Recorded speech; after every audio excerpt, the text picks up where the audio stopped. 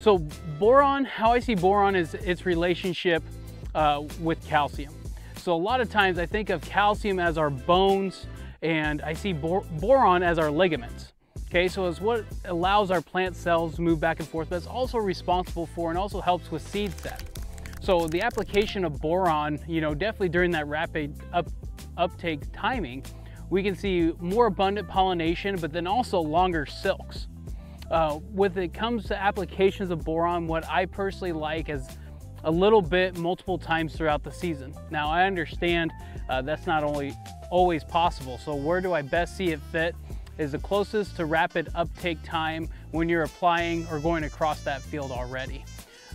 Boron is also an anion, and unlike phosphorus, phosphorus is such a strong anion that it's able to stay and it doesn't move a lot. But when you talk about boron, it's a weaker anion, so it actually flows through your system pretty fast. So on a soil test, I'm looking for somewhere between that 1 part per million of boron. There's not many soils that have that. So seeing a response to boron could be very likely.